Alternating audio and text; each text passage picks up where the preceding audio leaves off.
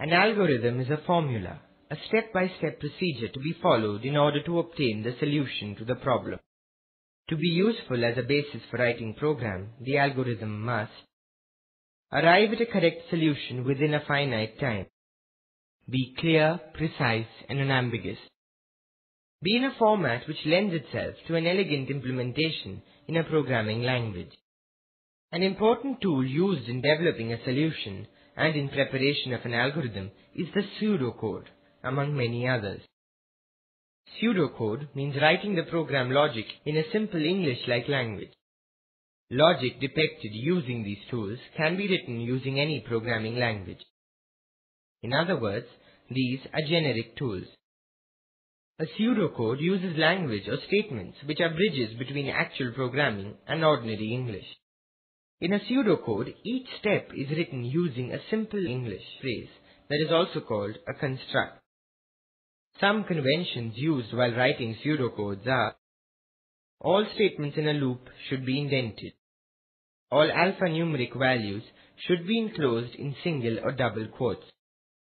The beginning and end of a pseudocode are marked with keywords like start and end, respectively. All statements must include certain keywords which denote an operation. The input statement. The following verbs can be used to accept or input data from the keyboard or from an existing file. Accept, read. For example, accept name, read name. The output statements. The following verbs can be used to output data. Write, display. For example, write gross pay, display gross pay. Example 1. Accept two numbers, add them and display the result. The steps for the above problem statement are: start, accept n1, accept n2, sum is equal to n1 plus n2, display sum, end. This is an example for a simple pseudocode of the first problem statement. It may be noticed that whether we input n1 first or n2 first is immaterial.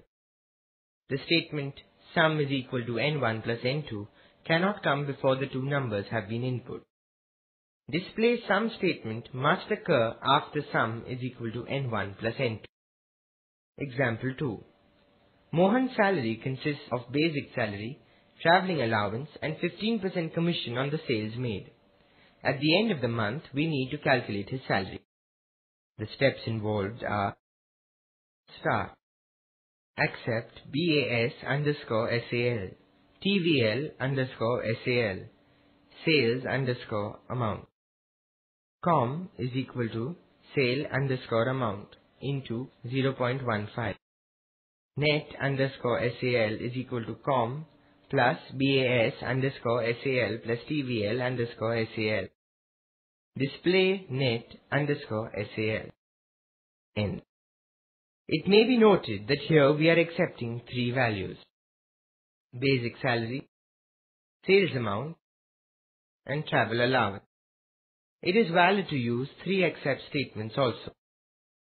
Once the algorithm for a particular program is ready, we have to check the correctness of the algorithm. The algorithm checking methods are dry run, independent inspection, and structured walkthrough. Dry run is a manual method of testing an algorithm for its correctness and functionality. In this method, a table is prepared with columns for each of the variables used in the algorithm. The value of each variable is updated in the table as we proceed through the algorithm. Success of the dry run method depends upon the ability to step through the instructions exactly as a computer would execute them. Independent inspection is another method for checking the correctness of an algorithm. In this method, the specifications and the design solution are handed over to the third party. This method must be adopted as it brings objectivity in the design algorithm. This method involves a presentation of the algorithm to a team. No member of this team would have been engaged in any activity during the earlier phase. This team then points out inconsistencies and errors, if any, in the algorithm. The solution is then either accepted completely or after slight modification. The top-down approach implies planning the program as a hierarchy of modules. This is one of the best-known algorithm design tools. It is also called functional decomposition or stepwise refinement. This method first presents a solution to the overall problem using only 3 or 4 steps. Each step in the first solution is then broken down into further sub-steps. This process repeats several times, breaking down the steps further and further each time. Each iteration produces a more detailed solution to the original problem.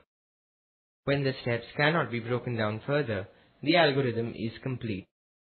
The top-down design works well because the programmer does not get overwhelmed with details initially. Obviously, programs that are thousands of lines long can become very complex. For programmers, it is impossible to keep all the program details in mind when starting to develop an algorithm. Top-down design automatically produces modules in an algorithm. A module is a group of instructions that performs a specific function. Suppose that you want to write an algorithm to print invoices. The first iteration of top-down designs produces the following task: retrieve customer details, retrieve all order details for that customer, calculate the total invoice amount, print the invoice. The next iteration refines each step. For example, the third step can be defined as follows: add 5% interest to orders 1 month overdue. Add 10% interest to orders 2 months and older. Sum the orders. Add sales tax. By decomposing the original instruction, modules such as the print invoice step become evident. For each customer that has been retrieved, the main algorithm calls a module to print the final invoice. To bridge the gap between algorithms and programming languages, you use the pseudocode. Programming begins with the top main module.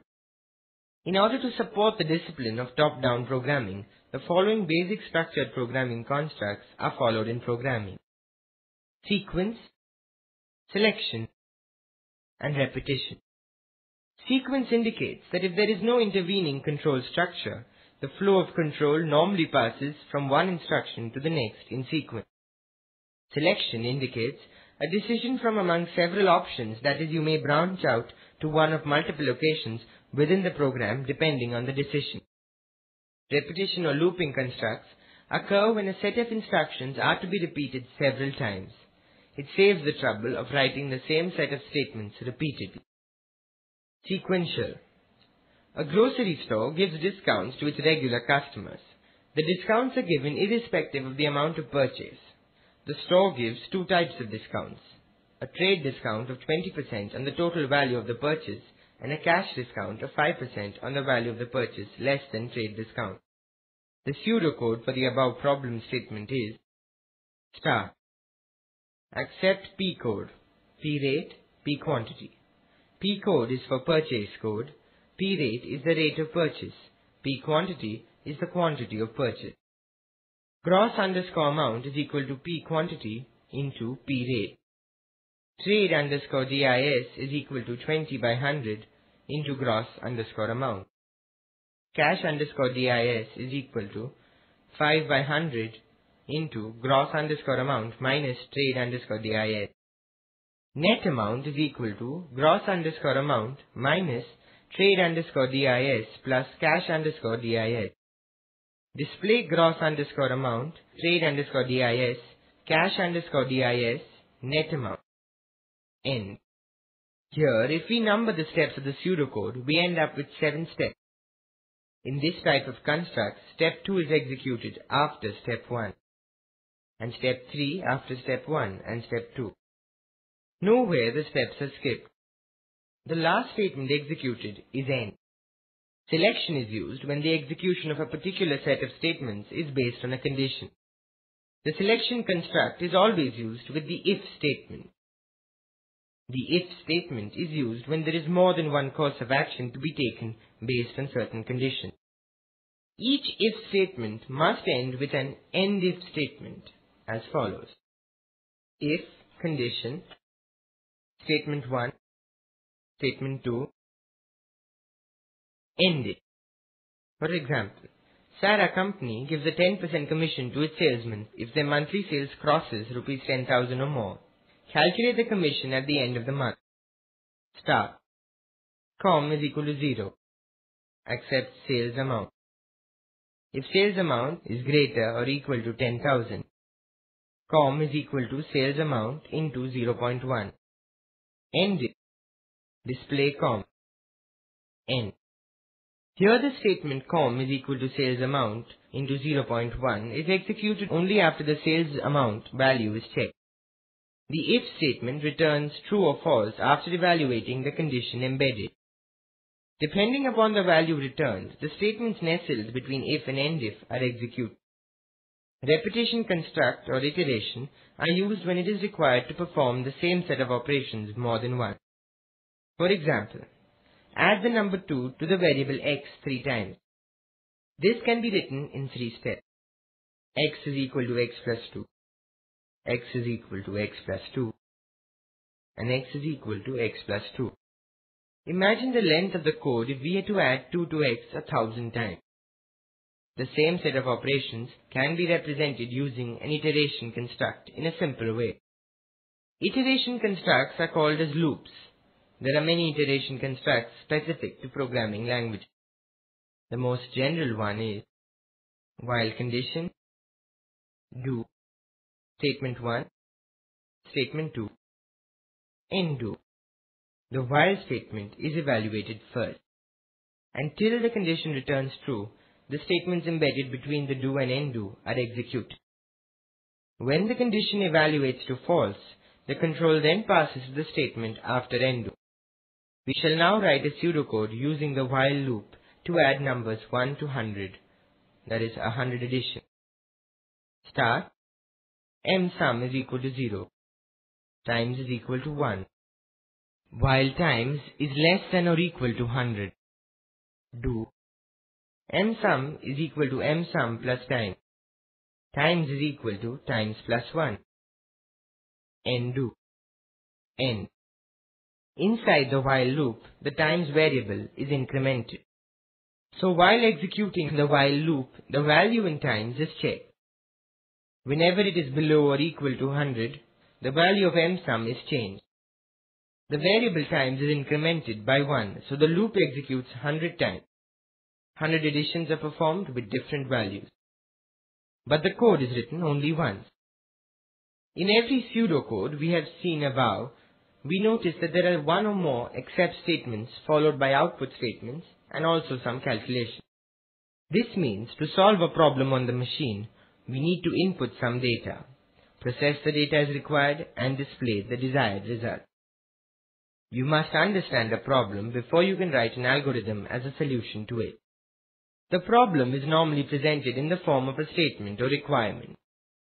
Every problem has the following defining elements: input, process, and output. The process contains the actions that transform some given input into the desired output.